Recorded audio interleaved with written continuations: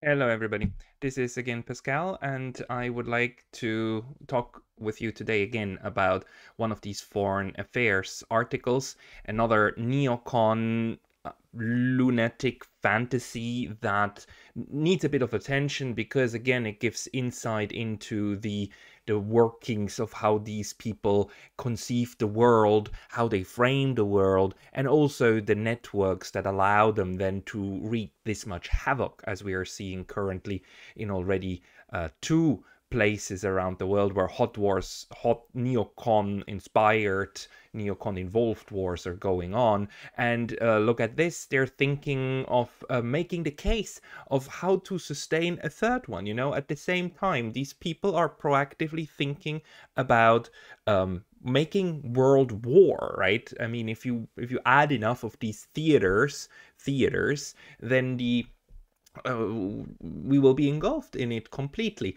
And it shows again, like, also the language that they used, three theater defense strategy, that they really think of this more of like an act, more of maybe either a video game or a movie. A lot of this thinking just is like playing a board game, as Jeffrey Sachs says. It's like playing Risk, and these people conceive of it like that. But Foreign Affairs is, of course, one of the most important neocon outlets out there, and Foreign Affairs occasionally carries fine analysis, but really only occasionally. I mean, usually it's really all about this stuff, how America can win the coming battery war. Everything is a war now. Batteries are a war now.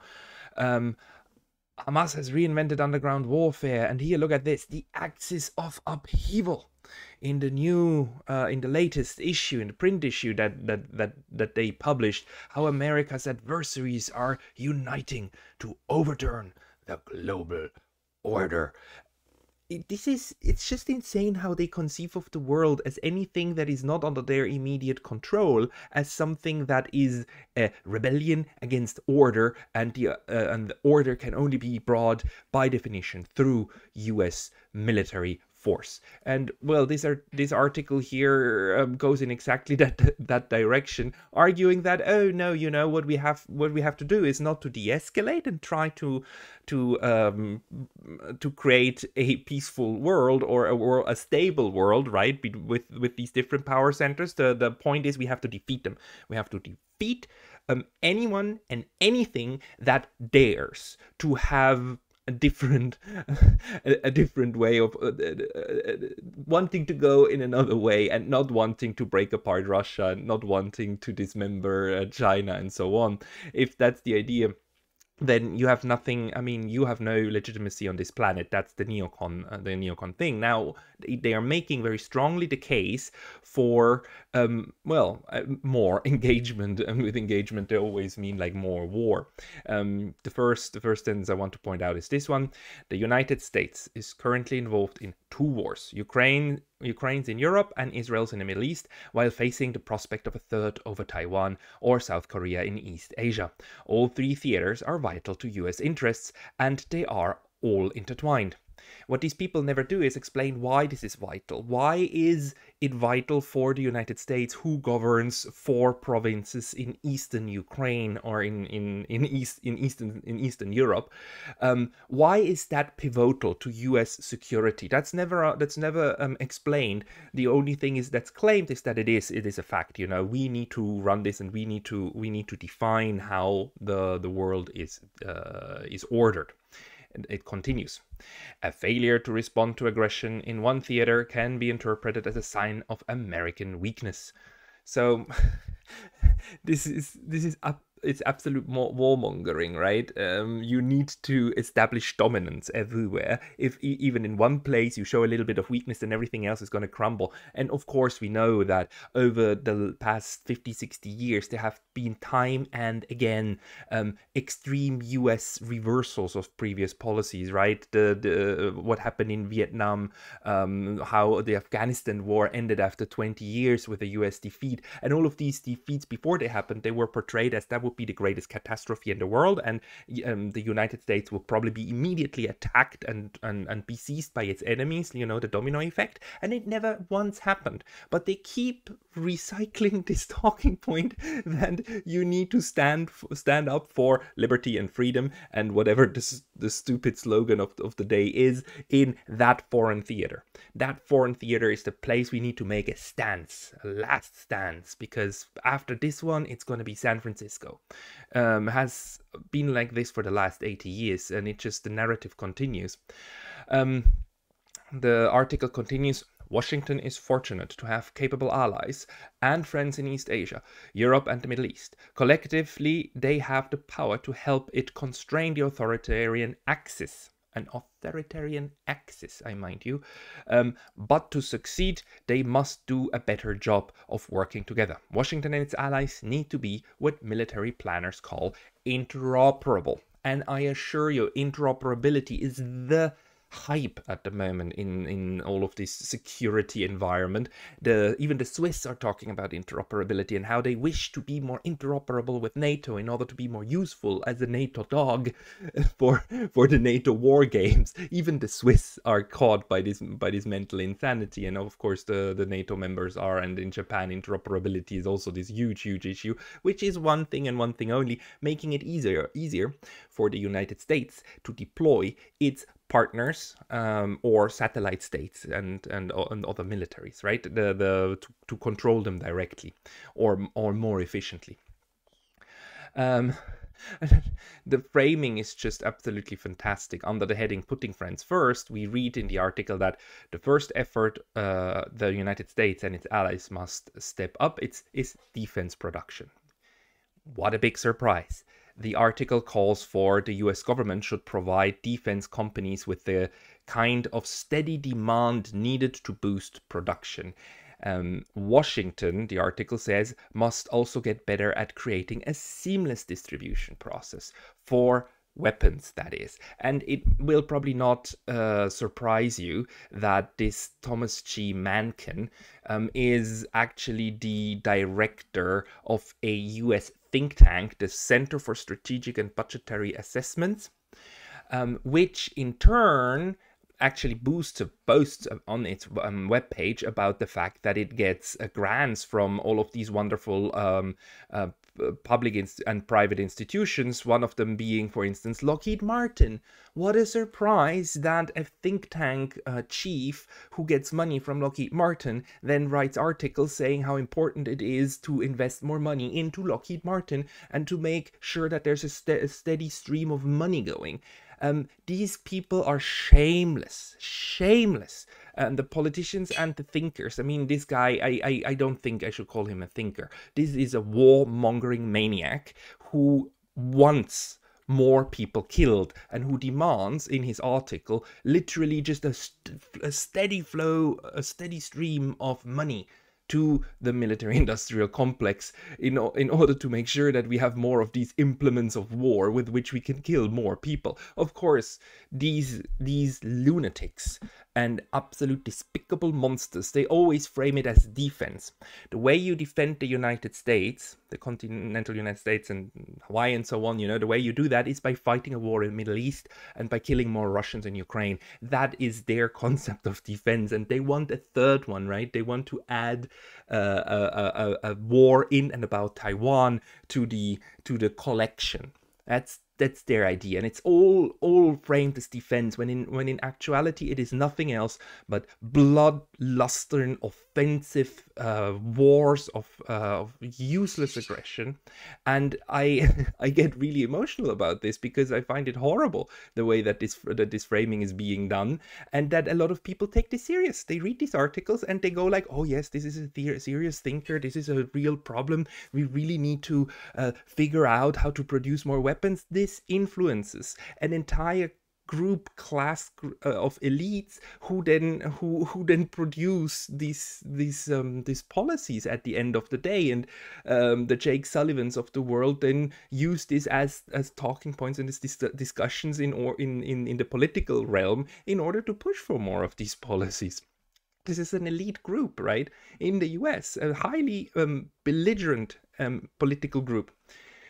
What I find interesting is how they want to use their allies, right? And they always call them allies, but by this point it's pretty clear they just keep pushing anyone they have into their wars. And I do hope Japan and Korea and Taiwan are not gonna play along with this and move independently, or at least more independently than the Europeans, who are so captured that they would be willing at the moment to go into a nuclear war and have Europe destroyed. Rather than disappoint the Uncle Sam. But okay, let's get back to the actual article, which keeps saying that the United States possesses an unparalleled network of military bases. Yes, US, you are the largest country on earth in terms of military size. Nobody is even close. I mean, the next 10 countries together are not as close as are spending less on their military, because you have like these 7, 8, 900, maybe 1,000 foreign bases. You have a huge network of foreign bases, right? United States. So why is it that this is not enough? But all these bases have become more vulnerable as adversaries have acquired the ability to strike with precision over great distances. Oh. Well, the thing is this, like, all of these bases are over everywhere in the world, and they intervene everywhere in the world. And if somebody isn't happy about that and tries to do something against this, then that's an attack on the US, right? That's the thing. The US, these people constantly create this narrative that the US is under attack when people are unhappy with their bases being somewhere in the Middle East. In recent years, the US Air Force has therefore developed what it calls agile combat employment. This strategy entails operating combat aircraft from dispersed bases so they can't be easily targeted. All right, smart strategy. If you want to attack Iran, don't attack from one single base. Create a lot of bases and then attack from all of these bases. Right, that makes it much harder to strike the airplanes and all of the other weaponry. And now comes what they are dreaming about for how to fight China. In the West Pacific, Japan offers some promising locations for dispersed operations. The country has many ports, airfields, and support facilities that are tied into the Japanese road and rail network, but existing arrangements restrict Japan's military to a small fraction of these facilities, and US forces are restricted to an even smaller portion. Oh, damn it! No, we cannot deploy our US troops and our US military equipment that we want to use to strike China all over Japan the way we want, because it would be much better and much safer. You know, China would have to strike as much, it would be much more difficult, and they would have to strike all over Japan in order to destroy it. And that's what we want.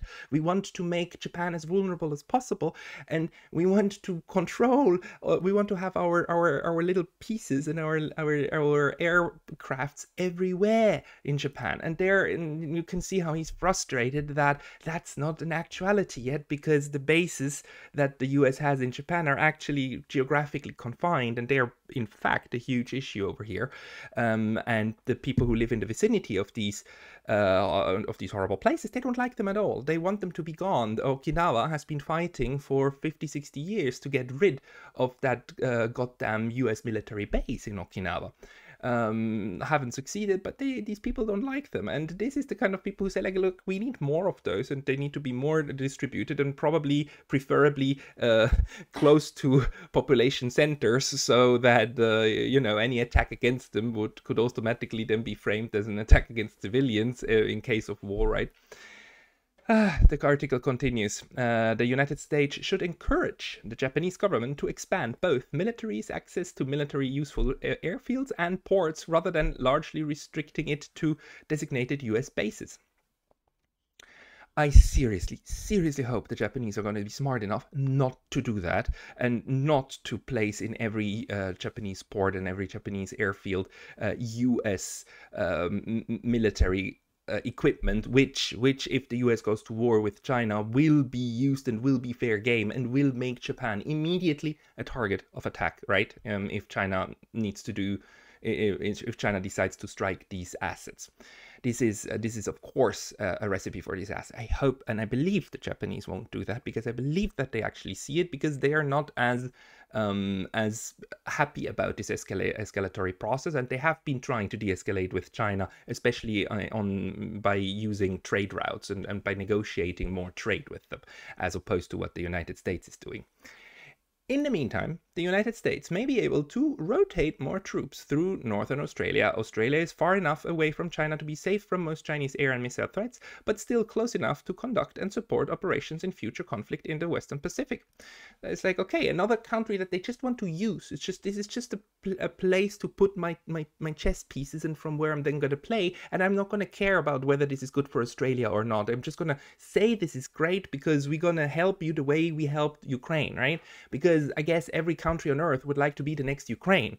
I mean, I hope people are intelligent enough to understand that you don't want to be Ukraine. Ukraine got the worst deal in the effing world, and I just hope countries and decision makers in Japan and Australia and the Philippines and Taiwan understand that this is a US strategy to transform other countries into the next Ukraine, into the next Afghanistan, and fight these proxy wars through them. And this needs to be stopped. I mean, this is just the US recipe for how to fight the next proxy war, and with whom.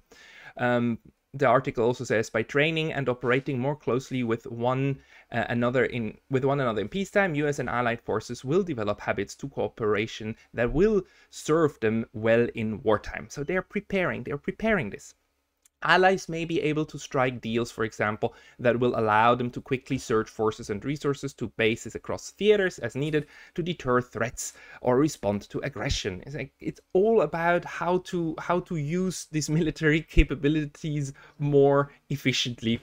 And you know, it gets so bad that under the heading sharing is caring, they use that term. They say that the West will also need to do a better job of coming up with shared concepts and strategies. Washington must have frank conversations with its allies to help clarify assumptions about objectives, strategies, roles, and missions, and yield a better understanding of how to best work collectively. And by this, he of course means the US needs to be more assertive in how it talks to the allies, in order to make sure the allies also line up and they don't oppose any of this warmongering, and that everybody follows exactly the lead of the United States, because these people, these neocons, think that they are the only ones who ever understood how world politics works. And well, it basically works through military means. Therefore, everybody needs to agree to put their military assets at the disposal of the United States, and that's why you need frank and difficult conversations. For example, the article says the United States and key allies such as Australia, Japan, and the Philippines must figure out how to work together to meet the threat of Chinese aggression against Taiwan. So again, a neocon in Washington telling 3 countries that they need to figure out how to be more useful to the US in order to fight its war with China. This is pretty sad and scary. I hope at some point these warmongering maniacs, bloodlusty, bloodthirsty scum of the earth will be seen as the scum of the earth that they are. Because really, like, pretending that these people in suits and neckties are actually serious thinkers and have like real value to give when all they call for is more bloodshed is a recipe to absolute disaster. These people, they need to be unmasked, they need to be seen for what they are, and they need to be opposed on every level that still is sane. Because otherwise, I kid you not, in Europe we are on the way to a nuclear war, and in Asia Pacific, if we're not careful, we might be on the way to turning Taiwan, maybe Japan, into the next Ukraine. If people like this piece of work get their way, and we must do everything we can to prevent that from happening. Ladies and gentlemen, thank you for listening to my rant. All the best.